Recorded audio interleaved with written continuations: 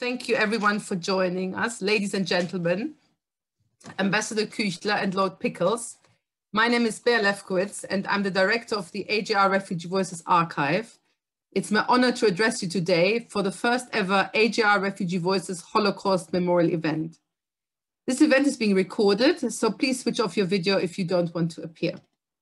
This is a Zoom live event and I hope the technology is not going to fail us. First, you will hear a few words from me, then from the AJR Chief Executive Michael Newman, followed by an address of Ambassador Michaela Küchler and the Rt Hon Lord Pickles. We will then watch an 11-minute version of the film Voices for a Better World, and we're very privileged today to have 4 interviewees with us, Eva Clarke, Marx, and Anne and Bob Kirk, who will share some reflections. The closing remarks will be given by second-generation Susie Kaufman, whose mother, Eva Shapira, features in the film and who ran the AJR Day Center for many years. As many of you will know, we started collecting video interviews for the AJR Refugee Voices Archive in 2003, 18 years ago. Since then, we've interviewed almost 260 refugees and survivors, which means we hold about 1,000 hours of video testimony and more than 5,500 photographs and documents in our collection, which we share through our website, social media channels, and partner institutions. In the last 6 months, more than 35,000 pages on our website were visited. So on our 18th birthday, which coincides with the 80th anniversary year of the AJR, we would like to confirm our commitment to safeguard, protect, and share the personal and collective stories of our interviewees. The digital realm provides us with endless opportunities, but we also need to make sure that we protect the testimonies from misuse, such as decontextualization, sensationalism, and invasion of privacy. As we are at a stage where, to borrow a term from memory scholar Jan Assmann, communicative memory is becoming cultural memory, that is to say history, we need to ask ourselves, how do we envisage the future of Holocaust testimonies, given the fact that testimonies of survivors and refugees have played a central role in Holocaust education worldwide. Watching last week's International Holocaust Memorial Day commemoration, one could see the new ways of engaging with testimonies.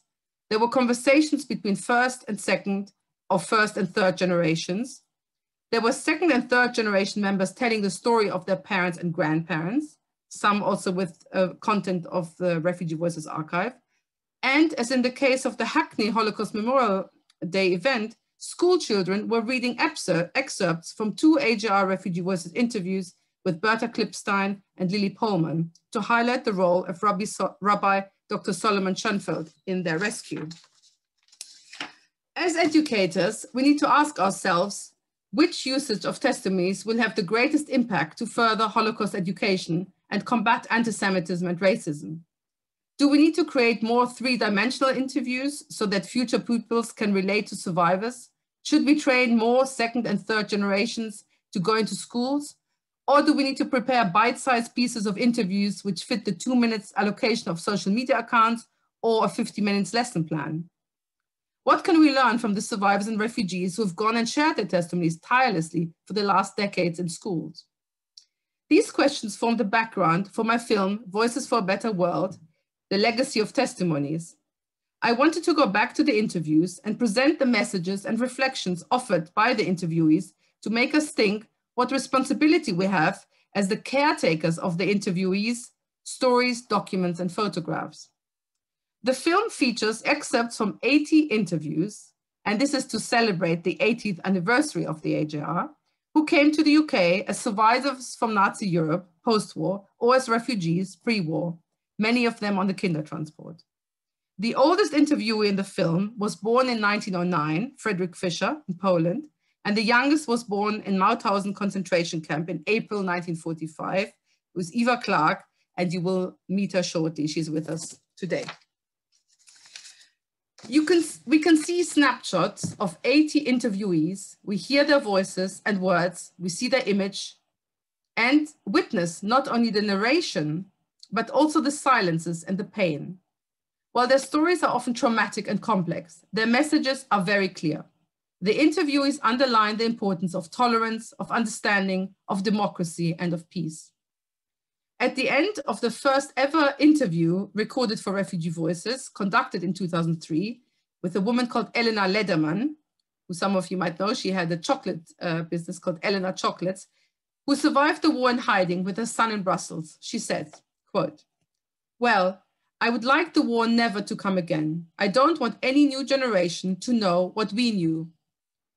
This is a wish for everyone and to be a lesson for the new generation, not to have wars." Elena Lederman captured the basic sentiment expressed in different variations in most AJR Refugee Voices interviews. I hope that by listening to the reflections and messages of the interviewees, we will find inspiration on how to survive hardship and tragedy, and that these messages will also inspire us to create visionary future digital resources for Holocaust education, so that we can, to quote interviewee John Itzbicki, think of the past and not let it become the future. For me, all the interviewees who've shared the memories of their lives and their losses are true examples of lights in the darkness, the theme of this year's Holocaust Memorial Day. We are committed to let their lights continue to shine. I'd like to take the opportunity to thank the Secretariat of the German Presidency of the International Holocaust Remembrance Alliance, and especially Ambassador Küchler, for generously supporting the making of this film. And I'd like to thank the trustees of the Association of Jewish Refugees for believing in the power of oral history testimonies from the early beginning in 2003. And I'd like to thank the Refugee Voices team for all their hard work in the last years. Thank you, and I'm passing you over now to Michael Newman, the Chief Executive of the AJR.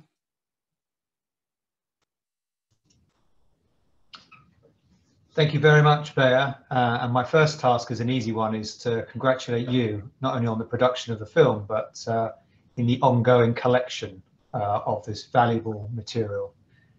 We know from speaking with colleagues at other organizations how valuable this testimony is. So kol hakavod and credit to you all for everything that you have done and that you are doing. And thank you, Bea, for the quick introduction, and good afternoon, everybody. Thank you very much for joining us. I see that we've billed this event as an HMD gathering. And although HMD was last week, I think this gives everyone really a sense of how HMD has proliferated and how many more commemorative gatherings there are, and also how memorialization has spread both in the calendar but also in society. And perhaps some of that's due to the pandemic and the immediate availability of online material, but maybe it's also that remembrance of the Holocaust itself is increasing. And of course, there are many more events both this week and into next week. I want to talk briefly about not only the importance and role of testimonies that we've captured, but I have two related requests. For some of you, this may be your first encounter with the AJR and the work that we do to represent and support Holocaust refugees and survivors and providing social welfare. It's become even more critical at this time. So the first request is, if you or anyone you know needs any assistance, please do let us know so that we can make an intervention. And I say that also because we miss particularly the in-person interaction with our members. Usually, like the event we had last week, we would have greeted members at our commemoration, and indeed so many other gatherings these past months. So whenever we can, we're looking to maintain contact.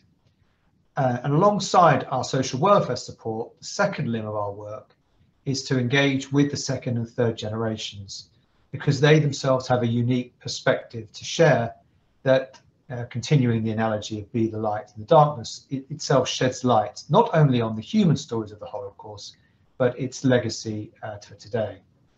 And so we can be said that those who take up the mantle of family heritage and remembrance are themselves exemplifying the theme of being the light in the darkness. Not only are the second and third generation becoming the standard bearers, they are preserving the link through the AJR to their parents' and grandparents' lives. So the second request is, if you are of the refugee background or you know someone that is, please do consider joining our community and playing a role in preserving that unique heritage for future generations. And so today is a focus on the third part of our work, supporting the development of Holocaust educational and commemorative resources and celebrating our unique Refugee Voices archive. It captures and preserves for study and in perpetuity the lives, experiences, culture and heritage of the refugees who came to Britain.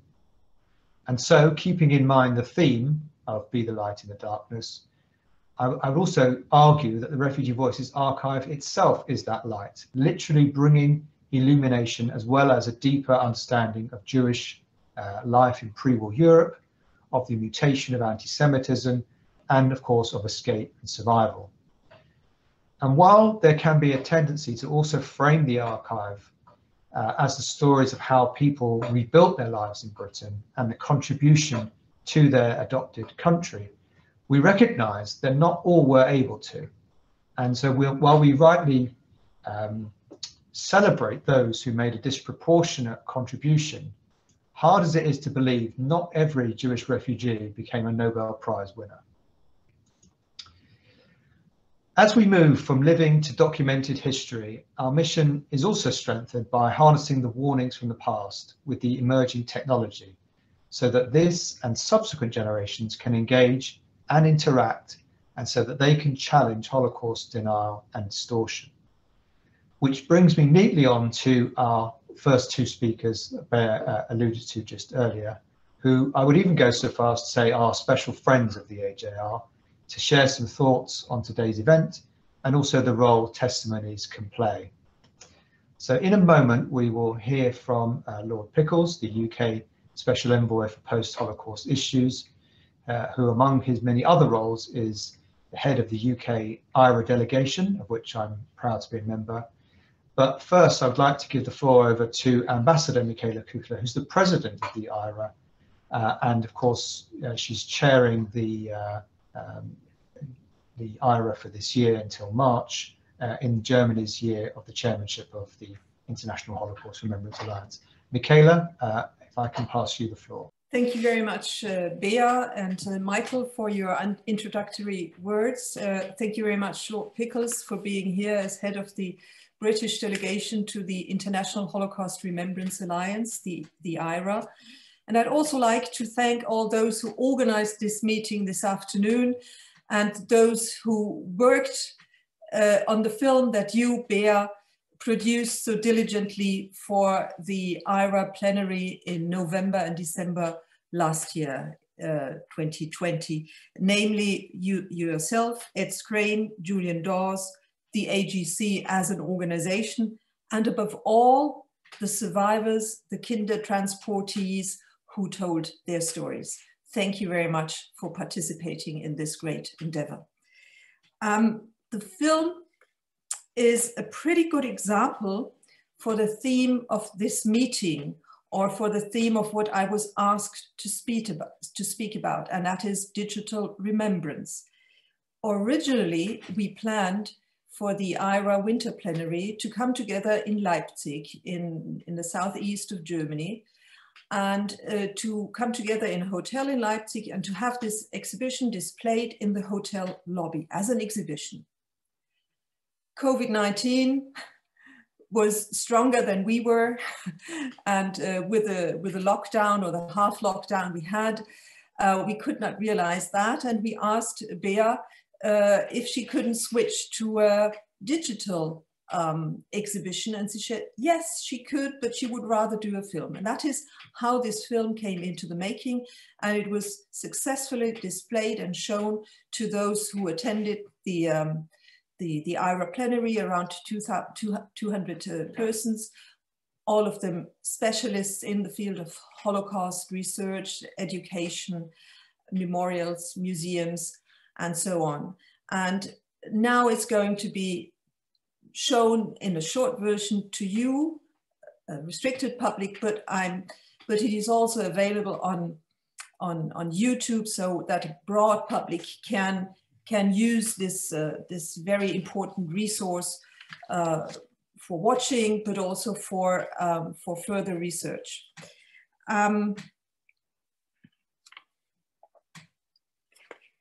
But already in the beginning, when we were still planning an exhibition, we thought about integrating digital elements into this real life exhibition.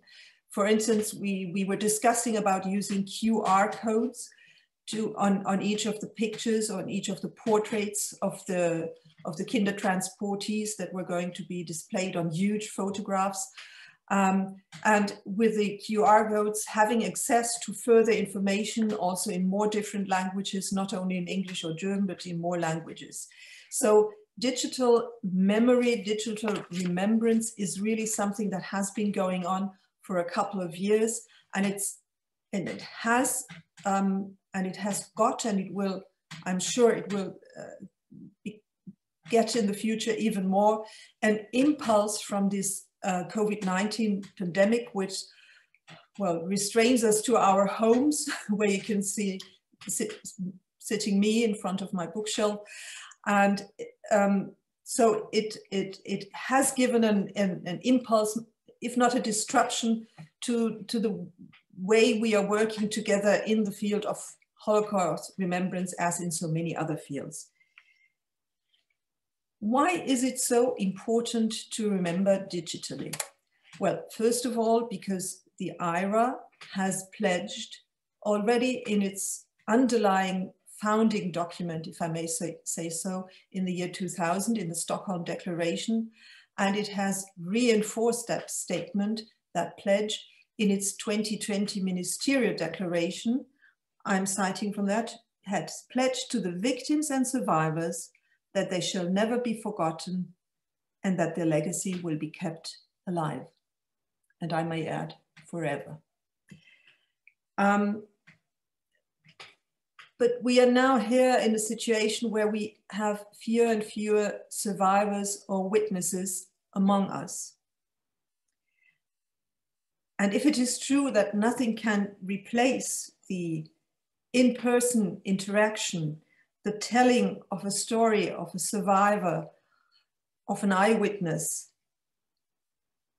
videos or interviews with survivors, which allow the spectator, the one who is watching, to ask around 3,000, 4,000, 5,000 questions to the person on the screen, and an algorithm is choosing the correct answer. This is, I would say, more than just second best choice.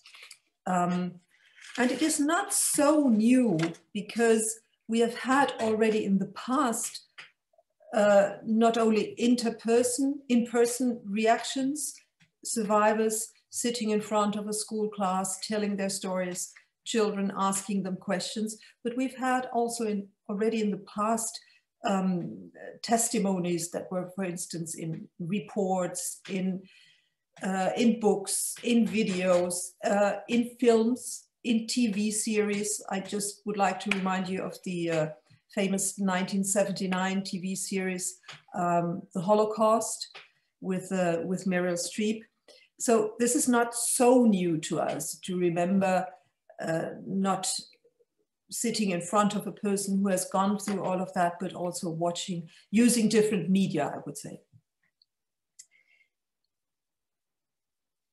But there are, I think there are some thoughts we should give about digital remembrance. One is that videos and so-called holograms, so 3D videos with the possibility to ask questions, they should involve real people, not avatars, not creations of a computer, but real people.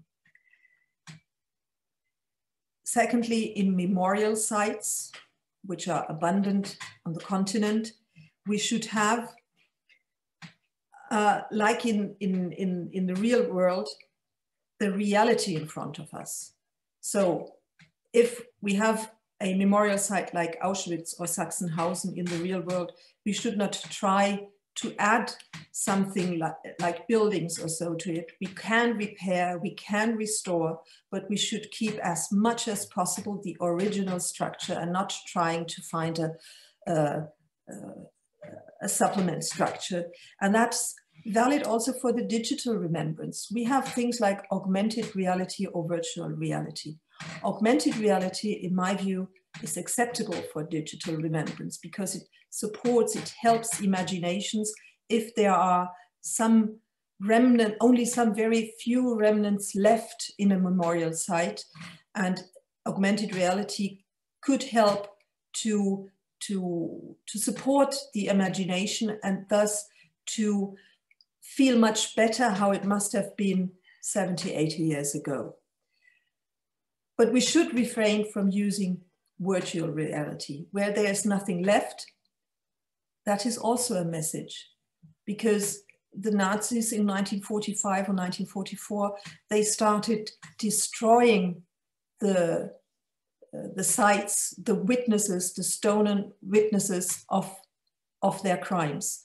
And that is also a message. So not using virtual reality, I think, is something very important. At the last IHRA plenary meeting in December, we heard an expert for digital remembrance through gaming. That is something I think we should consider, like computer gaming. It's something which opens the space for people who usually would not watch videos of Holocaust survivors or films like the Oskar Schindler film, but they move in the gaming world and you can reach them through these games, but one must be very, very cautious when programming these games that we don't come in a situation where people start taking on the role of a killing person, and that could cause some very not wanted consequences. So this is a very new field of digital remembering, but it is something that is being explored, and I think also that we must explore it.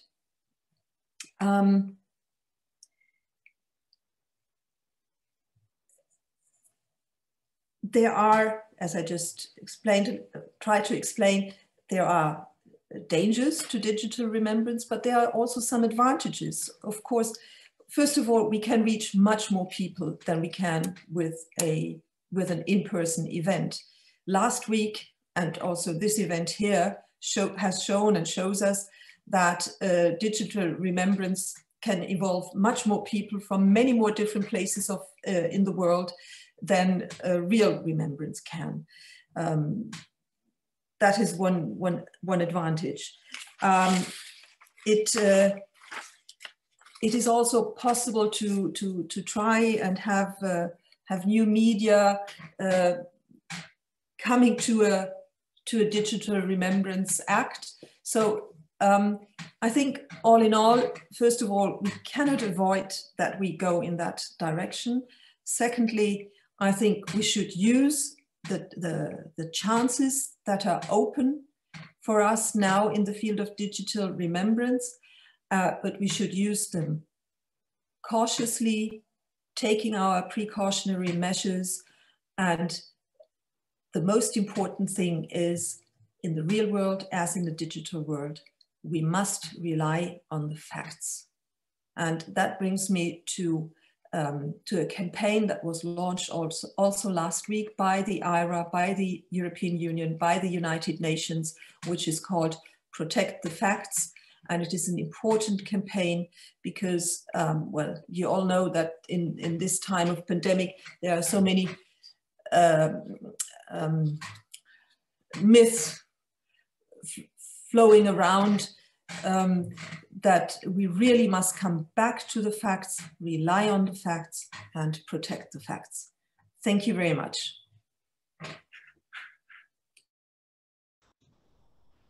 Thank you very much, Michaela. And if I could now introduce and hand the metaphorical mic over to Lord Pickles. Well, thank you very much indeed, Michael. It's a real pleasure to be following Michaela, who has been an absolutely outstanding chairman of IHRA, and indeed the German presidency has shown enormous leadership in a time when everything has been virtual. It's not been possible to meet at once in Germany.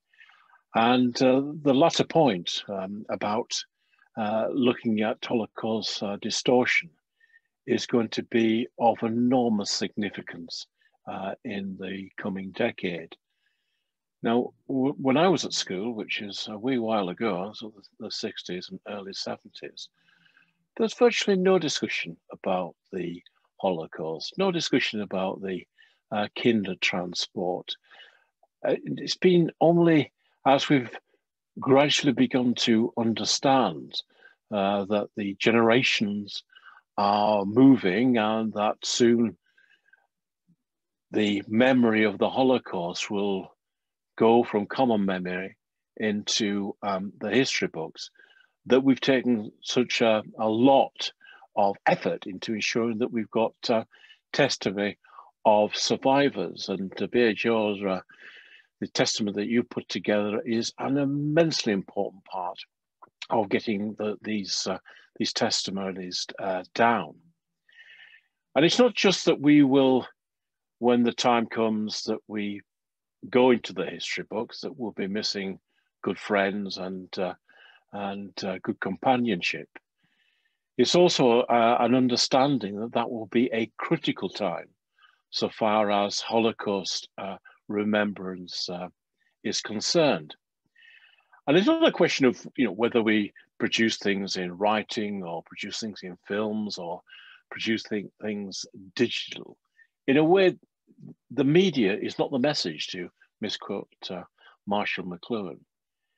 It's about ensuring that that gradual, insidious way in which Holocaust distortion has crept into a kind of a moral equivalence that has become, I think, deeply worrying, seeking to dilute the facts, seeking to misrepresent what has happened.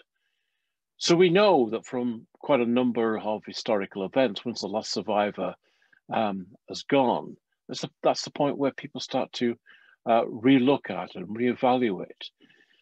And these testimonies are so massively important because they show what human beings are capable of doing to fellow human beings.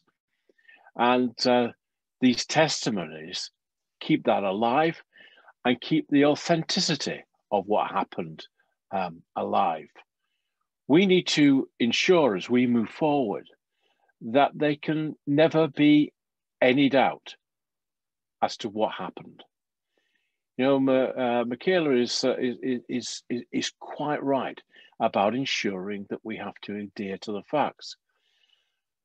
The people who are concerned with Holocaust distortion and denial, truth is, these people can tell as many lies as they like. It doesn't matter, because what their entire philosophy is based on is a lie. But we can't afford to make a mistake. We can't afford to get a fact wrong.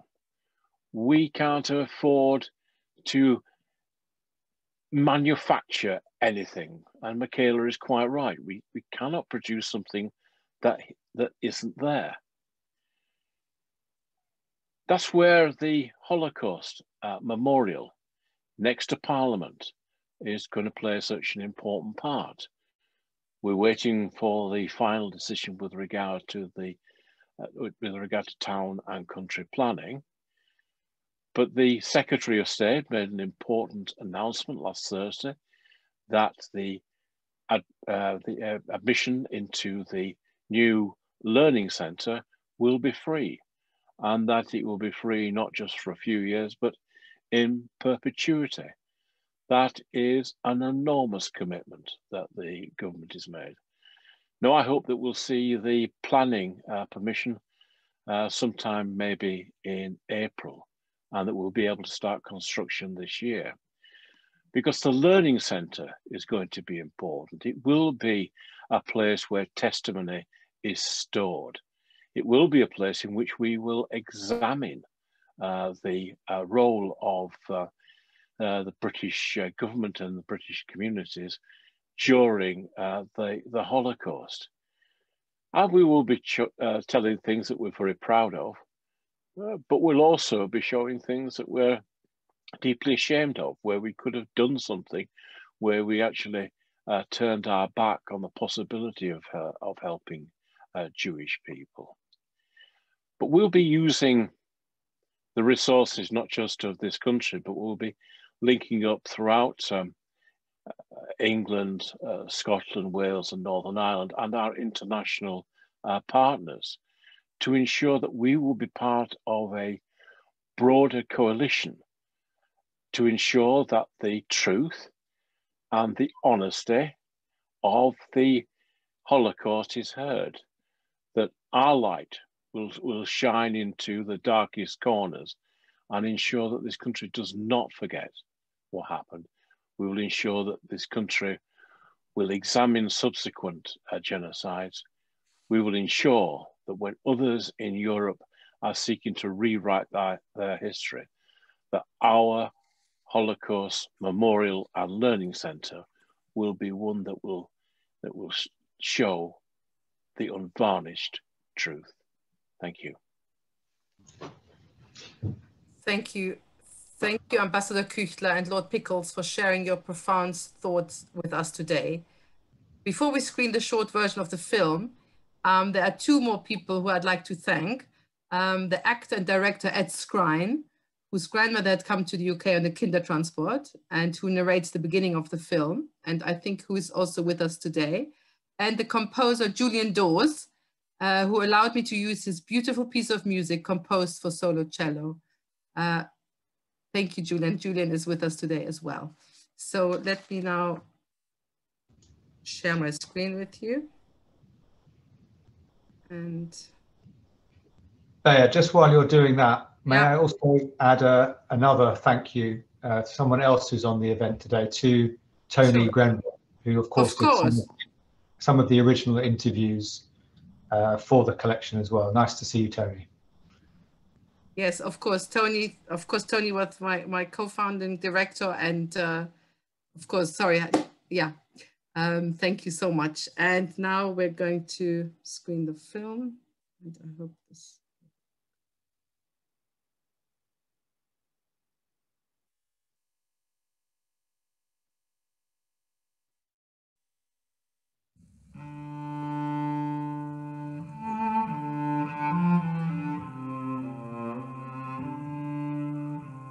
You got sound?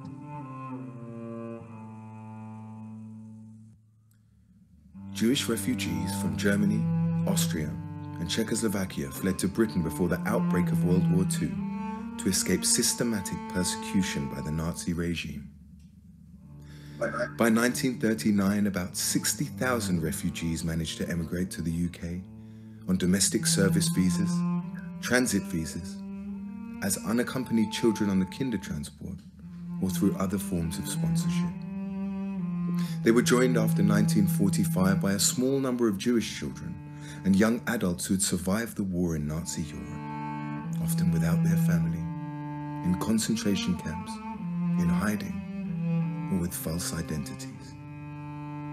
Another wave of refugees, many of them Holocaust survivors, came to Britain from Hungary in 1956. Since 2002, the AJR Refugee Voices Archive has captured the testimony of more than 250 of these refugees and survivors.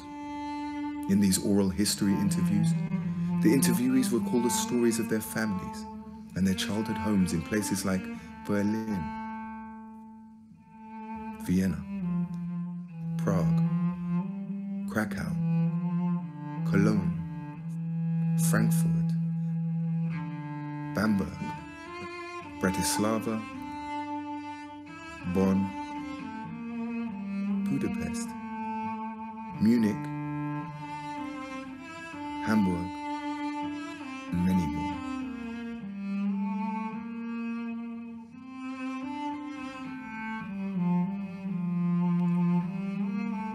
They recall their life journeys and the many challenges they faced.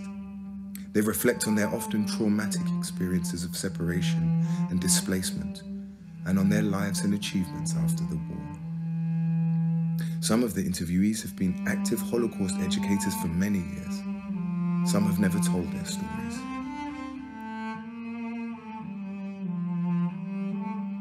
Many interviewees who have given their testimony to the AJR Refugee Voices Archive are not alive anymore.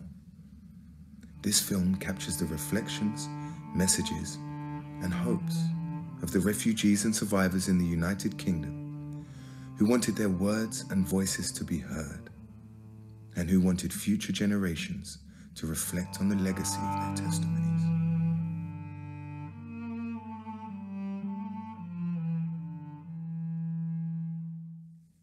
My message would be, think of the past and don't let it become the future.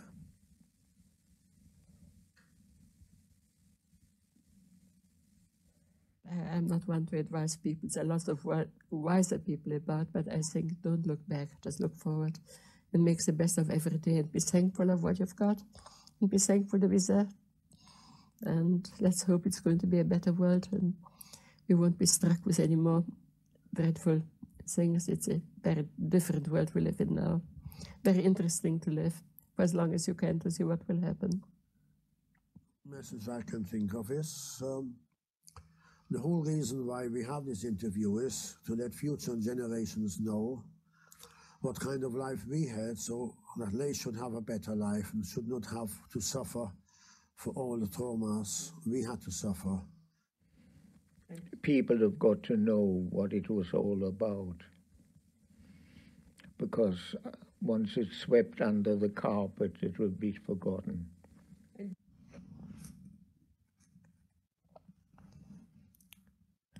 Yes, it's hard to go back.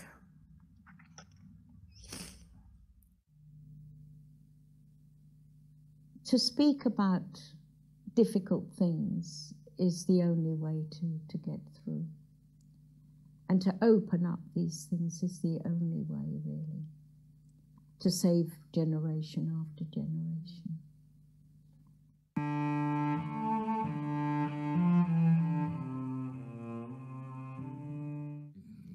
If one sort of tries to be rational,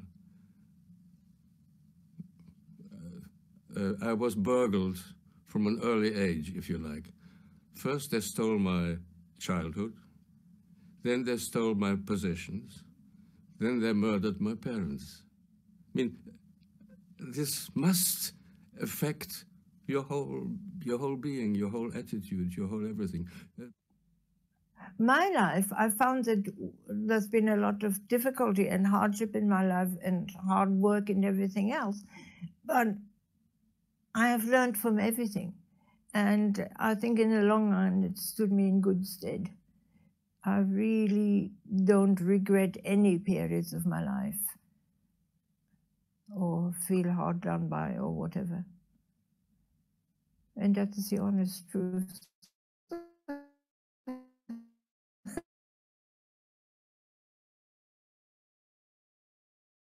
Put these stones down for my grandfather and my mother, Elsa and Leopold. And I thought I could move on, but time has shown me that I still have that stone in my shoe.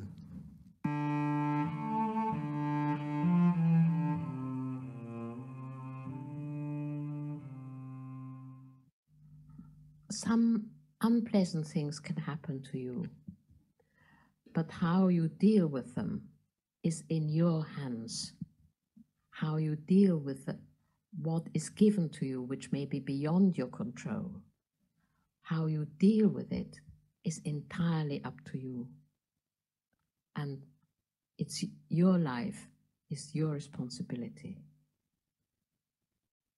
That's what I would tell my kids.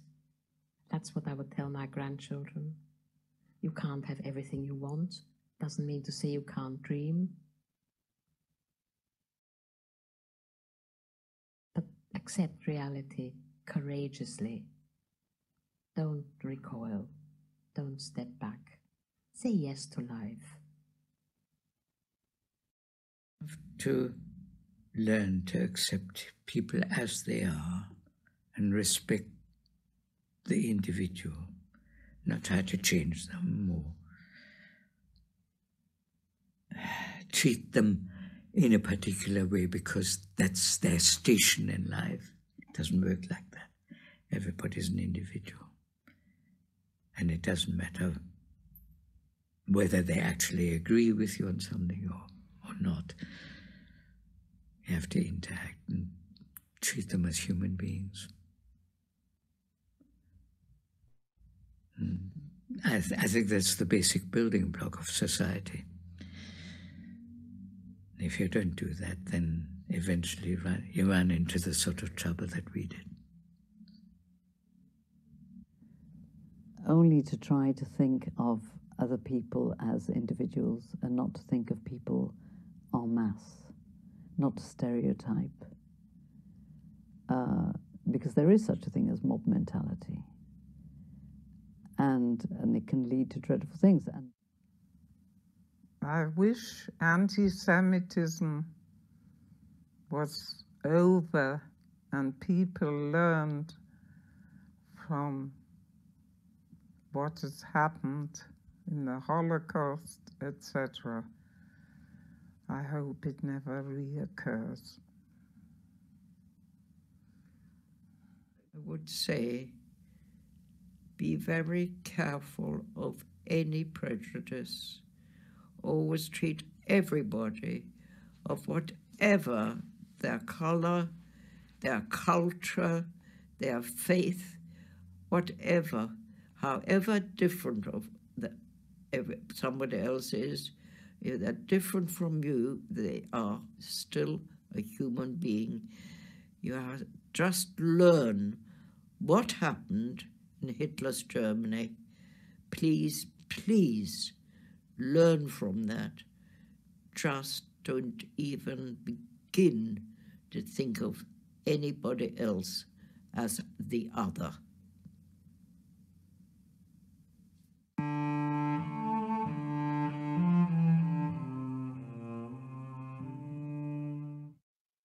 I hope that people learn to live with each other. If I look down from somewhere and see what's going on after my time has come, then I'll watch out and see how much of that has improved. But it'll take generations. It will take generations. I have no illusions about that.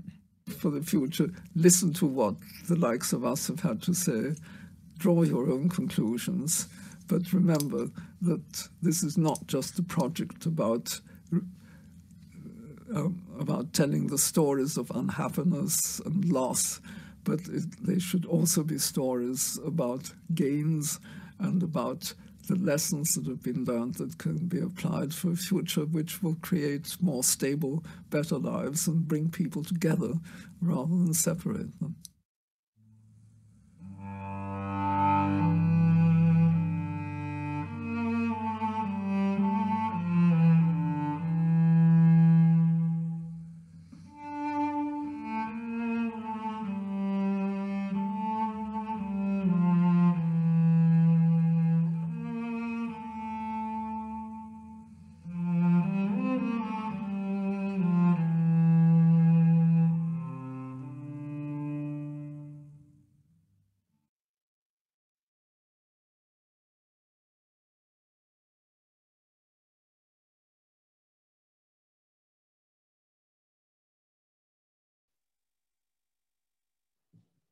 Thank you. Can you hear me?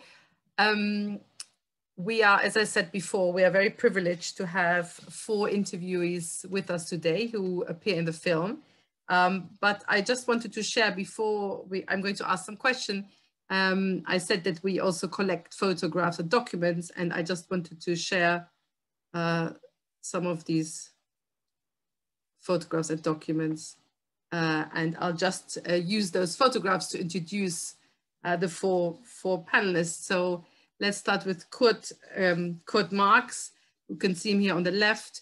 He was born in Cologne in 1925, and he arrived in England on the 18th of January 1939 with fellow pupils from the Yavne school. and they were housed in a hostel sponsored by Wall Lane Synagogue. And at the bottom, you can see Kurt with his fellow pupils and teachers in Wall Lane hostels. And then the other picture, you can see him in front of his house in Cologne. On the right, we have pictures of photographs of Eva Clarke, who was born Eva Nathan and born in April 45 in Mauthausen concentration camp, 5 days before the liberation of the camps by the American army. And at the bottom here, you have a photo of Eva and her mother a few weeks after liberation. And maybe Eva can tell us a little bit more about the photographs.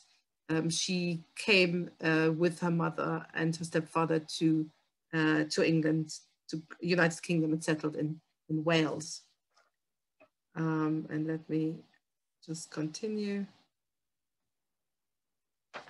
Yes, and here we have some photographs of Anne and Bob Kirk. Let me start with Anne. Anne was born Hannah Kuhn in 1928 in Berlin. She was raised in Cologne, Cottbus, and Berlin. And here you can see on the left at the bottom, you can see a photo of her mother and herself on the balcony of their flat in Berlin. She came on the 21st of April, 1939 on the Kindertransport on an American ship called the Manhattan, which sailed from Hamburg to Southampton. And she was taken in by two Jewish sisters who were very active in the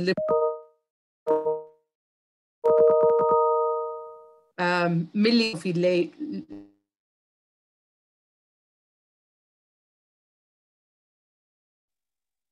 You've frozen for a minute. Featured on the photograph, on the top left, wedding photographs. Yeah, and that means you've been married for almost 71 years, so that's quite an achievement.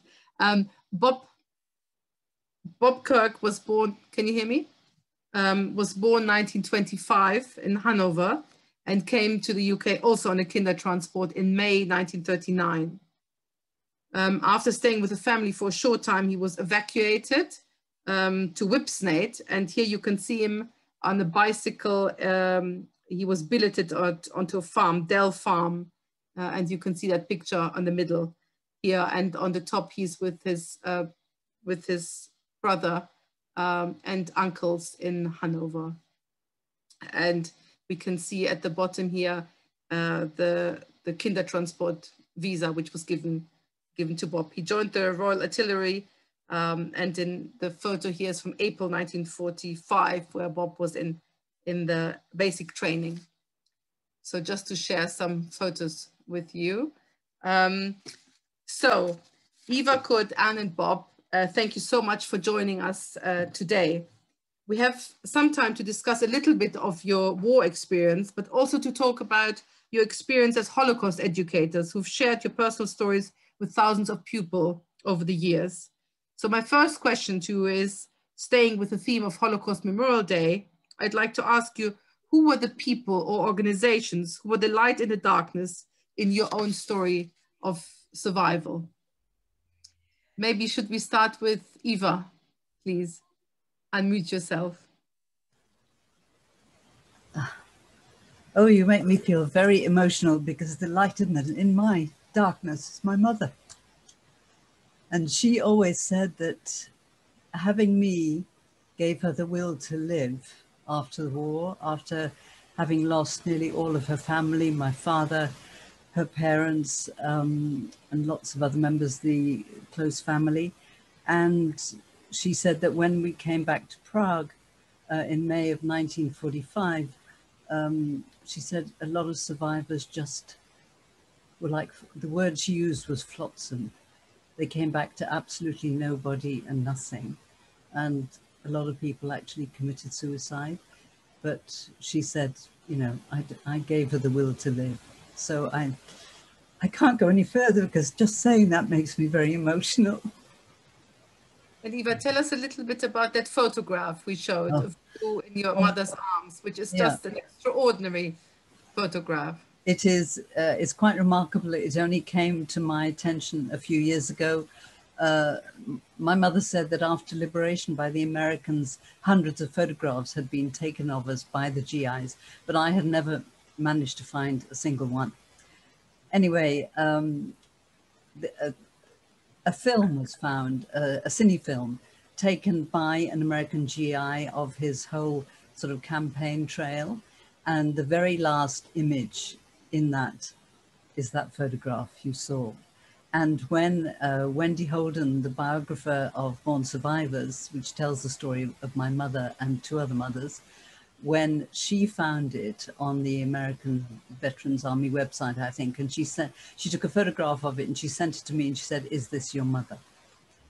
And I just couldn't believe it. I really couldn't believe it. And yes, it is. I sent it to two cousins of mine who are much older than I am, and they said, I said, "Is this my mother?" And my one cousin, Ivan in Prague, said, "Well, I'm 95% sure it is." And so did the other one, in fact. So and my mother never saw this. She never knew that it existed. So it is really quite a remarkable photograph to have. Thank you, Eva. Kurt, maybe the same question to you. In your story, who was the light in the darkness? Well, I think two people. No, it's Kurt. Oh, sorry. Thought you sit down. Sorry. I'll come to you, Bob and Anne, in 1 second. Stay with us. That's it. Now I think you can hear me. Yes? Yes, we can hear you. Okay. What do you want me to tell you? As you've seen, I was born I came from Cologne, and I was very fortunate. I went to in my last 2 or 3 years, I went to the Javne school in Cologne, and our headmaster, the director of our school, was Dr. Erik Klebanski. And I can thank him for my being here, because after Kristallnacht, he became quite desperate, and he said, "I must bring my children, my pupils, to England, if that is possible." And he, from starting in November 1939, he actually succeeded in bringing us, the first group, to London in beginning of 1939, in January 39. Not only had he organized it, he had to persuade the parents to allow us to go, because most parents were not willing to let their children go. No, the children stay with us. We're going to, but they had plans and aspirations to go to the United States, because war overtook everything and they never made it. Then they were deported from Cologne to Mali Trostenets in White Russia, which nobody had ever heard of. Very few people have heard of it today. Mali Trostenets, near Minsk, which was an extermination camp. And people were taken there and murdered on arrival. They didn't even work there. They were promised that they would work in the East, but in fact, they were taken there to be exterminated by the Germans. And only in recent years, the last couple of years, have we seen a memorial put up over there. There is a remembrance park to remember that perhaps 250,000 people were murdered there, which nobody knew anything about.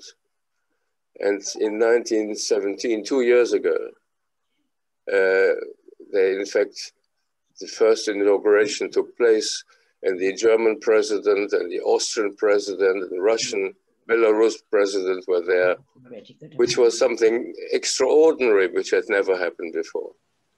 So, but it was all due to Klebanski, and he couldn't save himself. He finished in Mali Trostenets in Russia with his family, although he managed to save 130 of his pupils. In fact, he couldn't save himself. He lost his life over there.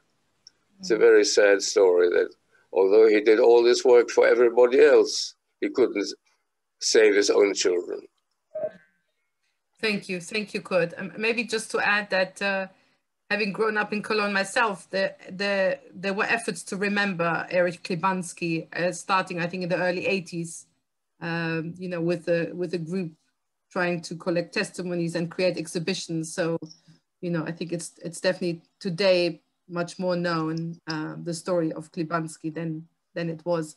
And when I did your interview, I thought it was very moving. One of the documents was the letter Erich Klebanski sent to the parents to give consent so that people could come on the Kindertransport. And I'd never seen anything like it. And it's almost like a document, you know, you're allowed. That's right. Yes, he was a wonderful man. Okay, thank you, Kurt. So now to Bob and Anne, please, the same question. Who were the lights for you in the darkness? Well, I would have to nominate 3 people. My sponsor, all I ever knew about him was that his name was Smith and he was a South African. He sponsored 6 of us and each stayed with him just for a week. He didn't take much notice of us, but we were there. And he was the one who made my escape possible. So, a light in the darkness. From there, I was sent to a young couple with 2 children. They made me so welcome. I became a member of the family. Sent me to school and I started to learn English, which was a revelation in itself. I was only with them for 8 weeks, but we always kept in touch. I often visited. And even after they emigrated to Canada, we still kept up the connection. And when Anne and I met, she had to be presented and vetted. The nearest thing to a family that I acquired after coming here. So a light in the darkness. But there's one more, much more surprising. I went to school on the morning of the 10th of November, 1938, blissfully unaware of what had happened during the night. Our biology teacher, who had no reason to be concerned about me, I was very bad at biology, met me at the door. Having asked what I was doing there, he proceeded to enlighten me, told me to go home and not to think of coming back to that school. Was he waiting for me? He certainly saved me from being beaten up by my classmates. An improbable light in the darkness. Thank you, Bob. Anne, to you. Well, I name 3 people. My mother's best friend, who had already emigrated to London, met 2 ladies who were social workers in the East End of London, 2 unmarried sisters. And she said to them, my best friend in Berlin is desperately trying to get her little girl out of Berlin. Could you consider helping? Now, the rabbi at the ladies' synagogue, the liberal Jewish synagogue, had just preached a sermon to say the congregation really should think seriously about taking in a child from the Kindertransport. So these 2 unmarried sisters, Millie and Sophie Levy, agreed.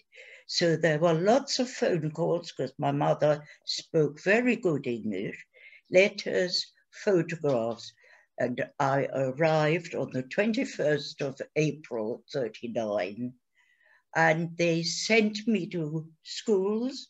They looked after me. When Bob arrived, he became one of the family, and these 2 ladies were just wonderful. What a light. Thank you. Can you hear me? Actually, I have a message that, yeah, okay, sorry, my internet connection is a bit unstable. Thank you very much for sharing this with us. And obviously, if you want to find out more about everyone, please go to our website. All the photographs are there and your story is there. Now, I wanted to ask you something about the importance of testimony. What experiences did you have yourself going to school children? What was maybe the most unexpected response you ever received? And, you know, how would you like to see these testimonies used in the future? Eva. Right. Well, like several survivors, I have been going to schools for many years. And of course, well, everybody's story is unique. I appreciate that. I have to share with you, my mother used to say, yes, but ours is a little bit more unique. I obviously don't have any memories because I was only, you know, a week old when the Americans arrived. So if you'll forgive the pun, but I sort of straddled two camps. I am a survivor by an accident of birth, but I'm really more of a second generation because I don't have any memories. My mother used to speak quite a lot locally in Cardiff, and then when I started to do the talk, she was very pleased that I did. She said, oh, it's a relief. I won't have to do it so often now. And I must say, I've always had well, I think like all survivors, I've always had an amazing response from students. They've always been very interested. And also I feel that survivor testimony is so important for one reason, for one of the reasons being that I think everybody can identify with one family. Nobody can identify with 6 million. And to tell a family story, all students, all children, they want to hear what happens next. And, you know, we know the power of telling stories, and especially if they're true. Bea, I've forgotten what else you asked me. No, about the future of testimony. Future. Well, that is obviously a very difficult one. I think it is very encouraging that there are a lot of second or even third generation people who now are interested in doing this, telling the story of their families. I have 2 sons. I have absolutely no idea at all if they will ever do anything like this. They both have young families, and they're very interested, and they well appreciated my mother. But I think it's very good that there are members of second and third generations who want to do this. I also think it's very good that survivor stories have been filmed by you and by others. I think that is also a very valid way of telling these stories. Mind you, I also have to say, and I have to thank AJR for that a lot. I think that, you know, since last March, we've all been on an amazing learning curve, giving our testimonies on Zoom or similar platforms. And that has enabled us, I think, to speak to much larger audiences. And although I think we all miss actually traveling to schools and meeting the students personally, but that is a very big advantage of such platforms. And something which might stay on in the future. Yes, yes, exactly. One hopes. Okay, thank you. Thank you, Eva. Kurt, what about you? We can't hear you. Unmute, yeah. I've spoken, not all that often, to various schools, but I've spoken to children, strangely enough, in Russia via an interpreter. I've spoken to children in Germany. I've spoken to children here. And I always wondered, does it affect them? Do they remember what you tell them? The children were sort of the age I was when I left, and told them what had happened to me. And one story was related to me. I had told this class of children, they were 13 or 12 or 13 years old, of what happened to me. This was in Cologne, strangely enough. And I was told by somebody who was attending that class that 2 years later, this naughty little boy who was being asked by the teacher, have you ever met a refugee? And they were thinking of the Syrian and Turkish refugees that were in Germany at that time. And he put up his hand. He says, yes, I know a refugee. And says, well, tell us all about it. And he was talking about me.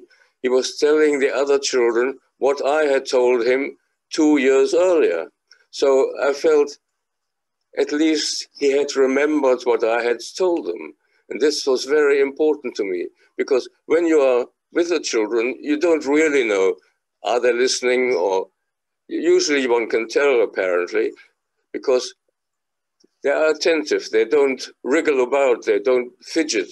And if they are listening, then class is quiet. So I'm not an experienced teacher. I have never realized this. And I have found that when I have spoken to them, they tend to be very, very quiet, which is a sign that they're actually listening. So this I found gratifying, that at least you don't talk to children who then forget at the moment you've told them. And I hope that they will repeat the story and perhaps take it home and tell their parents what they have heard and what they have experienced. Mm. Thank you, Kurt, very much. And Bob and Anne, I mean, you maybe, you are special because you do presentations together. So that's a very unique situation. Maybe tell us a little bit about that. We obviously both have totally different experiences. So Bob starts the talk, his experiences up to Christella. Then I come in, and we also do a presentation at the same time, which obviously brings it home to the children and to grown-ups. And we do it to all ages. We've just actually early this week, talked to a scout crew. And so we basically do along until the end, and then the questions come to either of us. It seems to work quite well. Well, it was accidental. Anne was giving a talk at a school in Hartford. And during question time, one particular question came up. She looked at, well, I was in the body of the hall. She looked across and says, I think Bob can do better at answering that one. So I went up on the stage. I answered the question. I stayed up there. Then a few more questions came up, which we did between us. When we got home, I thought, this worked quite well. So from there on, we developed this double act. And I always tell people they get 2 for the price of 1. It works pretty well. The only problem, of course, is that we take longer. So when you get situations like we had earlier this week when we were speaking in the framework of a council memorial event, we were squeezed for time. And I had to sort of adapt as we went along. Which is not easy to do as you're going along. And you get some surprising events. I mean, I think the 2 that I remember best is a visit to a Muslim girls' school. We went with some trepidation, but they were amazing. There were probably about 300 girls in the hall. They were so well prepared. They listened, as Kurt says, in absolute silence. And I think, and this is 3 years ago or thereabouts, I think we could still be there answering questions if it hadn't been called to a halt. The other one, I was asked to speak some years ago now at the Jewish Museum to a visiting German school. Now, this was a problem. My German has got a bit rusty. So I wrote a speech and sent to my niece in Brazil for her to edit. It was all right. Again, the questions showed that they knew a little, but not really very much. So the questions did go on and on. And I hope they took something home with them. I mean, part of your question was, what do we think about the importance of testimony? Well, to quote Spinoza, if you want the present to be different from the past, study the past. And the variations on it, particularly Edmund Burke 100 years later. There's a progression: ignorance, fear of the other, discrimination, victimization, murder. What's the antidote? Education. And ignorance and intolerance and victimization aren't going away anytime soon. And we who survived the Shoah, by whatever means, escape, survivors of a camp, Kindertransport, whatever it is, we have an obligation to tell the story, to demonstrate what happens when misinformation is used to isolate and demonize individuals or minorities. And I think somebody's already said it. Our testimony is lived experience, not textbook. And that must go on to the next generations so that the truth is preserved. Standing aside and keeping quiet is not an option.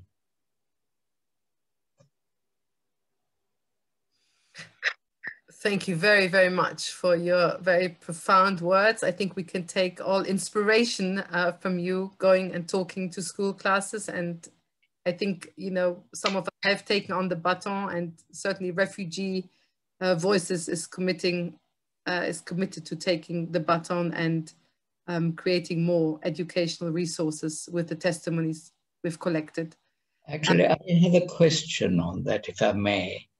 Sure. We're creating a lot of resources,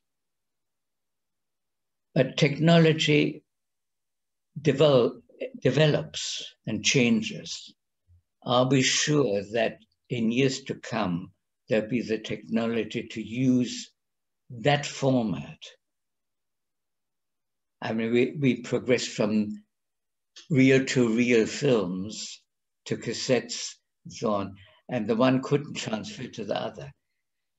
You're right. Absolutely. It's a very, very good question. But we have to assume that the data, the material needs to migrate with the latest technology. So, you know, when we have a cassette, we could transfer the cassette to something else. We could transfer the CD. So hopefully whatever format there will be able to be translated to the new format. And who knows, maybe in the future, there'll be things we can't even think about. You know, for example, now some testimonies are collected through mobile phones, through apps which help people to interview themselves or to interview each other.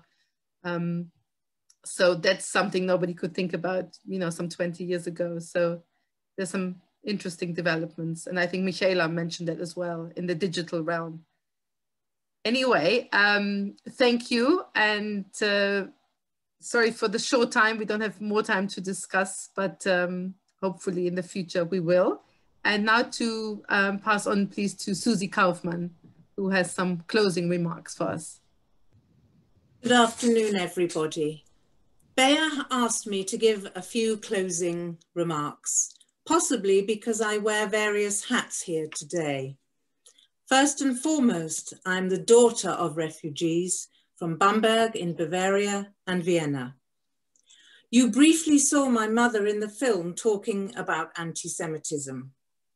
As second generation, without any British blood in my body, I feel very continental.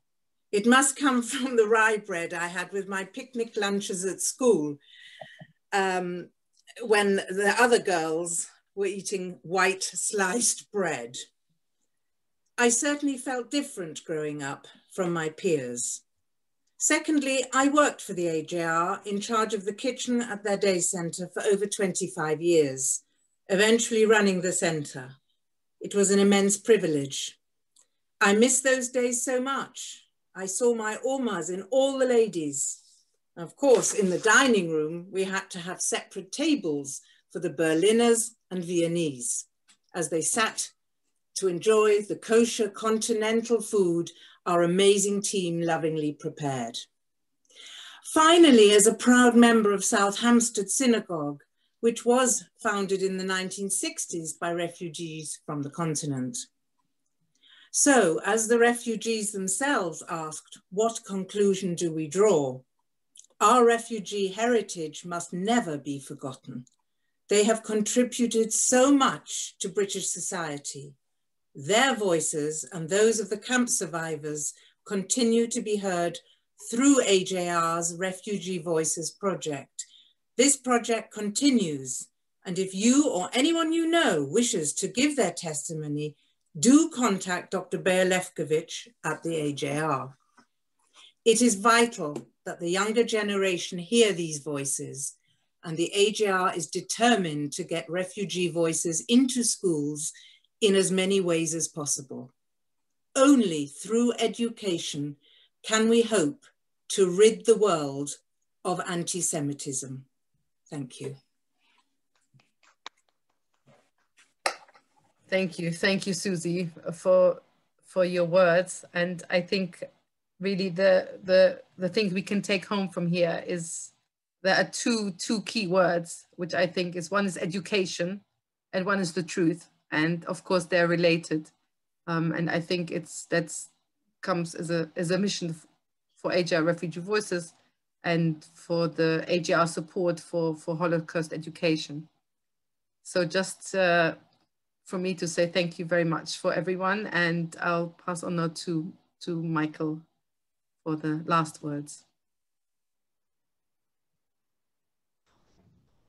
Thank you, Bea, and thank you everybody for participating. And just to come back on something Bob mentioned when he was talking a little earlier, in case you haven't seen it in the chat section, that very message is reiterated by Michaela Küchler, who apologized she had to leave, and she says, thank you for your testimonies. It is very moving. I will take away never to see the other in the person next to me. I wish you a good continuation. All the best and stay safe. So you have it from the highest, a high accolade from Michaela there. And I think all that leaves me to do is to thank everybody for participating, to Lord Pickles and Michaela Küchler, and to Susie. It's very hard to follow the chairman's wife. That's another hat she's wearing today. But thank you all, and especially to our 4 member participants, to Eva, to Anne and Bob, and to Kurt. And thank you to colleagues for organising, and to you, Bea, and your team for putting this together. And as we always say at the end of these events, safe journeys home, and we look forward to seeing you all at our future events. Thank you very much, everyone. Yeah. Do we have time for a few questions, or Susan? Had a lot of comments about how wonderful and how highly regarded the participants are. The only thing I'd say is a lot of people would like to see the whole film rather than just a link. I know you've sent it out with Zoom, but we will make that available maybe via our newsletter again next week. Yeah, we can make it available. And if you go to the AJR Refugee Voices website, it's you can find it there. It's on the front. We'll put it on the front page. Okay, I think at AJR refugeevoices.org.uk. Okay, all right, and we'll put a link on the newsletter that goes out next Monday for anyone who wants to see the whole film. That sort of seems to really be the basis of a lot of the questions. I think people are a little bit silenced by the content, to be honest. Quite remarkable. So, okay. Okay. Thank you very much, Susan, and thank you again, everyone. Thank you. We thank you very much. Thank you. Thank you, Bea. Everybody keep safe. Everybody keep safe. You keep safe, Kirk. Keep safe. We do our best, like little Boy Scouts.